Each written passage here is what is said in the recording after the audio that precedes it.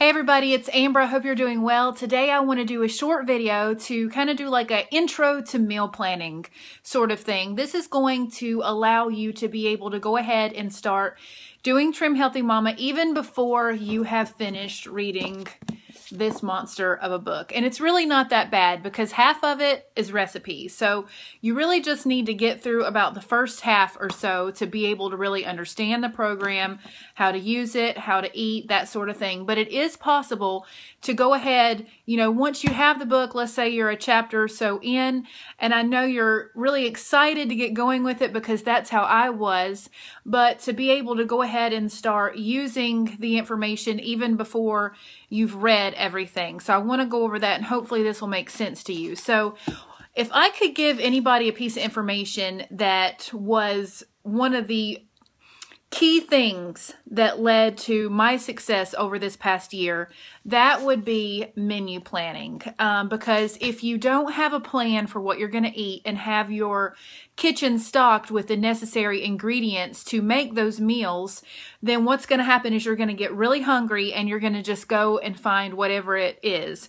You may end up eating sandwiches on regular bread, bowls of cereal, that sort of thing that is definitely not on plan and not conducive to losing weight. So what I did was I went and I found a template that I printed out, and I'm going to try to find the link to this and put it in the description box below so that you can print this out. You can make your own if you want. You can just jot all this down on paper. But I found this particular one to be really helpful as far as having all the blocks, everything. You've got breakfast, lunch, and dinner, snacks. You even have a little box right here where you note whether it's an E or an S. And then you can write your grocery list on this side if you want. I always just use that to put desserts and stuff over there, and I wrote my grocery list on a whole separate paper. But you also, if you will keep your menu plans from each week, you can recycle them. So anyway, and by recycle them, I mean like I have this whole stack, and so if I get bored or lazy and I don't want to sit down one week and make out a menu plan, I can just go back and pick one of these, make out a correlating grocery list, and I'm good to go. So the main thing that you need to know to be able to start menu planning is that meals are divided up primarily into an S, which stands for satisfying. Those are going to have more fat. Or an E, that's energizing. You've got more carbs, but you're healthy carbs, not carbs like white bread or white rice or white potatoes that's going to just skyrocket your blood sugar. So that would be an example of that is like a bowl of oatmeal for breakfast. So you've got your S meals and you've got your E meals. If you want to get more detailed into it, then you've got your fuel pools, which really don't have enough fat or carbs to be classified as either one. But for the purposes of a beginner menu plan, we're not going to get crazy and go into that. So when you have the book, what you need to do to start with is just get one of your empty menu plan sheets. And like I said, I'm going to do my best to find a link to put that below so you can print it out.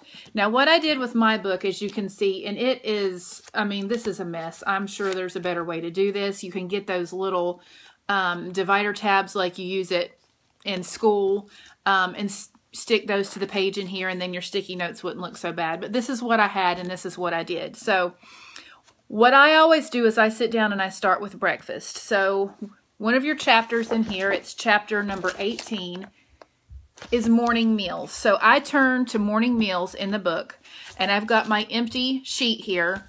Pretend this is empty. And I'm just going to go through here and I'm going to pick breakfast. Now, it doesn't matter.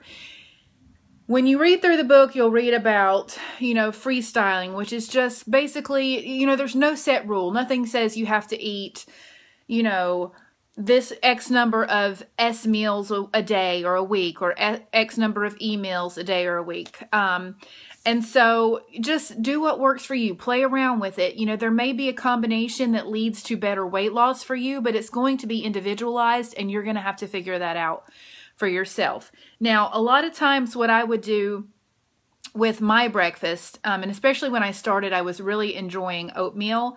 You want to get the old-fashioned oatmeal, not the quick oatmeal. The book will talk about this because the old-fashioned oats will not spike your blood sugar as quickly as like the quick oats because just of the processing, it hits your blood sugar faster anyway. So what I would do a lot of times in the morning was eat a bowl of oatmeal with some blueberries in there, and that would be an E breakfast. So anyway, just go through your morning meal section and look for dishes that sound good to you. If there's, like if you like scrambled eggs and bacon, write that down. That's going to be an S. So just go through and write down all your breakfast. Also, if you notice that I have written down the page numbers where the recipes can be found and whether they're an E or an S, write that down too. That way when you go to make that meal, you know exactly what page the recipe is on and you know whether it's an E or an S or not, and then you don't waste time looking for things. So go through each day of the week and write down the breakfast that you're going to eat, and then go back and do the same exact thing for lunch. Lunches in this book are in chapter 20. And a lot of times what I would do for lunch is, like when I'm looking back, this is an old one that I did. I had quesadillas one day for lunch. The warm chicken sandwich, which is on page 298, and I use sprouted bread for that. Lettuce wraps, an egg salad sandwich, loaded potato soup, which is really good. It's made with cauliflower. So I just did a lot of really quick and easy things for lunch because I stay at home, but I don't like to spend a whole lot of time cooking. I only really like to cook one meal a day, and that's at night. So breakfast and lunches for me are usually pretty quick. Now, I will say, as far as choosing E's or S's, what I found that I really liked, especially in the beginning, I ate about 50-50 as far as the breakfast went. So, like, one day I might eat an E, the next day it might be an S. It would just, depend on what I wanted to do. My lunches most of the time, it looks like, especially on this week, let's see, that's an S, E, E, S. I kind of flip-flopped those two, but my dinners tend to be just about 100% of the time S's, because your S meals contain more fat and they're going to be more satisfying. So I didn't want to be hungry, feel like I was hungry before bed. So I eat mostly S dinners at nighttime. So for your lunches, do just like you did with the breakfast. Go through there, go through chapter 20 and find different lunch ideas that sound good to you and write those down in each section. Also noting the page number and whether or not it's an E or an S. Just find what you like. I've made a lot of the recipes in this book and have loved every one of them except for one. And I cannot remember what that was. I apologize. If I run across it, I'll let you know. But so anyway, yeah, you're going to do that for your lunches, and you're going to do the exact same thing again for your evening meals. Now, when you first start to menu plan, it's going to take you a little while because you're going to be looking through this cookbook and looking at different recipes, and you have no idea what you're going to like, what's going to appeal to you. I was really surprised when we started going through this plan that everyone in my family really loved all the recipes I made. So over time, I gained confidence that, everybody's going to like what I'm cooking, so I didn't worry about that so much. But in the beginning, sometimes it would take an hour or two to get this menu plan done, so don't be surprised if it's a lengthy process. So just go through the evening meals section. That is chapter 21. Go through the evening meal section and do the same thing again for all your dinners. Find what appeals to you, write it down, put the page numbers and whether or not it's an E or an S.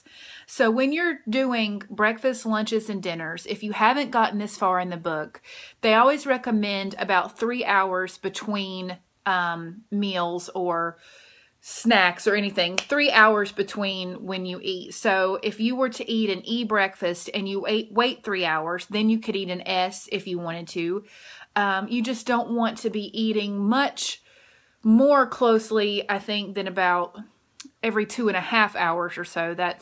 I don't remember exactly. I need to reread that part in the book. But if you leave 2.5 to 3 hours between times when you're eating, you're going to be fine, because that gives your body enough time to burn through what you've eaten and also start burning some body fat before you start going and putting more food in there for it to have to deal with. So I hope that makes sense. So once you have all your breakfasts, your lunches, and your dinners written down for the whole week, go through and look through the dessert and the snack section as well, and find some things on there that you want to try out, because it is very important that you have some desserts and that you have snacks. I will tell you a couple of things that I really like. I'm just going to flip through the dessert section. On page 366, the Choco Pudding, I've made that. It's really good. And most of these recipes in here have... you can make it whether an S, an E, or a fuel pool depending on what you put in it. And once you read the recipe, you'll kind of understand that. Let's see what else I've made in here. The skinny chocolate, if you like chocolate, definitely make that. That is a staple. If you will keep that in your freezer, anytime you have a sweet tooth or a chocolate attack, and that's on page 371, that will take care of that. If you use extra virgin coconut oil in that recipe, what you end up with is a healthy taste, something that tastes like a healthy, like Mounds, you know, the coconut and the chocolate candy bar. It tastes like that. It's really awesome. The basic cheesecake on 373 is really good. My husband really enjoys that because he loves cheesecake. Let's see, what else have I made? Peanut squares, maybe that's the one that wasn't my cup of tea on page 377, but my kids liked that one pretty good. The cottage berry whip on 379 is really easy, and it's really good for a dessert. Let's see what else. The special agent brownie cake on 382 we've really liked. And off the top of my head, those have been our favorite in that section. If you go back to, there's a section in the book called Muffins, Breads, and Pizza Crusts. Chapter number 19. This one has a muffin in a mug on page 256, the chocolate version. I love that. And it takes about a minute to make, maybe 2 with mixing the ingredients. And then you feel like you're eating a cupcake. So I'll make that a lot of times at night. Like if I want something after dinner but before bed, I'll make that.